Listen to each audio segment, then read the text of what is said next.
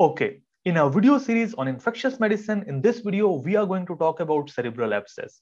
In my previous videos on encephalitis and meningitis management, we talked about the treatment and managements in detail. In this video, we are going to talk about the presentation and causes of cerebral abscess and how do you treat cerebral abscess.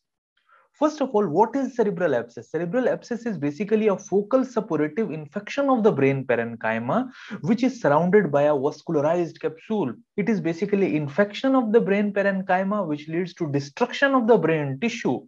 And it is also surrounded by a vascularized capsule. It usually presents with fever, headache, and focal neurological deficits. The patient will be having on and off fever, and the headaches will be morning or nocturnal headaches associated with vomiting. And if the abscesses rupture, the patient will have worsening headaches with the signs of meningism. In focal neurological deficits, patients will commonly have oculomotor nerve deficits and abducent nerve palsy. Coming to the causes and source of infection for cerebral abscess. The organism involved in cerebral abscess is mainly streptococcus in 60 to 70% of the cases. Toxoplasmosis is also seen in severe HIV patients with CD4 count less than 50 to 100. And bacteroides can also be found in 20 to 40%, but you must remember streptococcus is the main cause. How does it spread to the brain? How does this infection gets to the brain? If the patient has otitis media or mastitis, you would see temporal lobe abscess or abscess in the cerebellum of the patient. If the patient has ethmoidal sinusitis, it would spread to the frontal lobe of the patient. And if the patient has dental infection, that dental infection will also spread to the frontal lobe. It also depends on the venous drainage. Usually the infections involving the face and ear, their venous drainage is toward the brain. And that venous drainage will carry all the bacteria to the brain, resulting in cerebral abscess. Cerebral abscess can occur in the brain due to hematogenous route as well.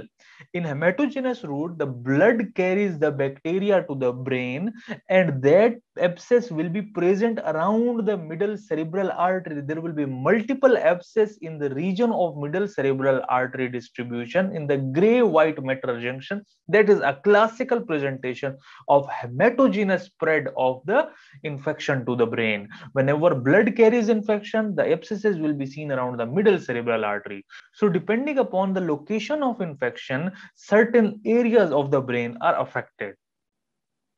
Coming to the diagnosis of cerebral abscess. Diagnosis of cerebral abscess imaging is the best initial modality, in which MRI is the most accurate test.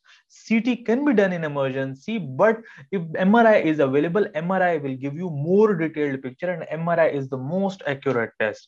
In MRI, what you would see is that you would see a central hypodense area and you would see a peripheral ring enhancement. The central area is actually the necrotic area, and there will be a peripheral ring enhancement on the MRI. Now we will see a picture of MRI in which you can easily appreciate that there is a ring of enhancement and there is central area, central necrotic area on the MRI. So this is a classical picture of cerebral abscess. And if someone asks you about the best confirmatory test of the cerebral abscess, that is the biopsy. Biopsy is the best confirmatory test, and it distinguishes that whether it is an abscess or it is a tumor. And with biopsy, you can also take cultures of the abscess. In the treatment of cerebral abscess, the main treatment is surgical drainage with biopsy. Surgical drainage through burr hole is the mainstay of treatment in cerebral abscess. Cerebral abscess has a thick capsule surrounding it. Therefore, if you give empiric antibiotic therapy, that empiric antibiotic therapy usually cannot even penetrate the capsule. Therefore, early surgical drainage and biopsy is more effective, but antibiotic therapy can be given. Empiric antibiotic therapies are usually given before surgical drainage can be done. In empiric antibiotic therapy for pyogenic abscess, you can give it for 6 to 8 weeks, and it is given through IV route.